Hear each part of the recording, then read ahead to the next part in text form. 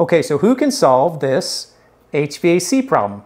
So here's a question I got from the field that I've never received before. Let's see if we can solve it together. So here's the scenario. You have 150,000 CFM air handling unit. Your entering air conditions are 51 degrees, 90% relative humidity, which you've measured in the field.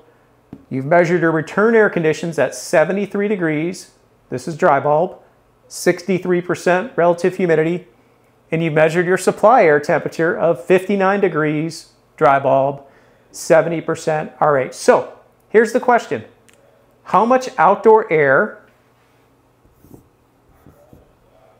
in terms of CFM is this unit bringing in, provided you know the entering outdoor air temperature, the return air temperature, and the supply air temperature, and the supply CFM. Let's go to the psych chart to try and figure this out.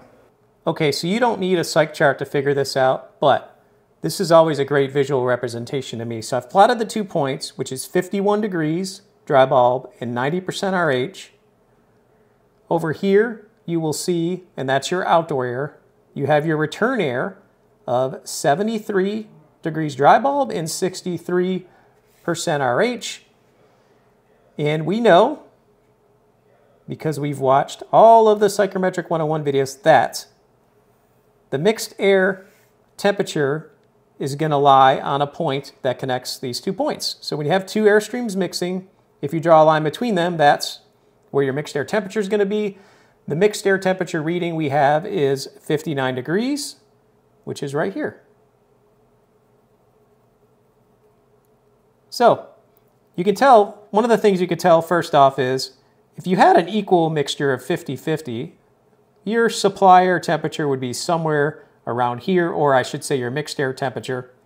Okay, you can tell, since it's colder than that, that you have more outside air than you have return air, right? That would make sense.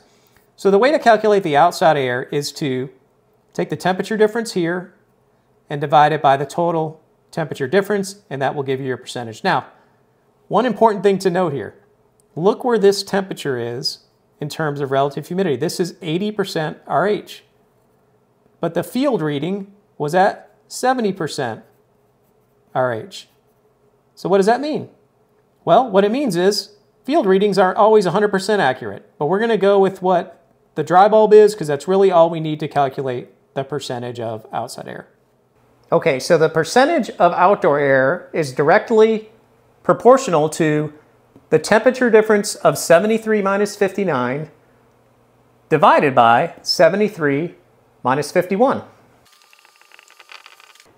So 73 minus 59 is 14.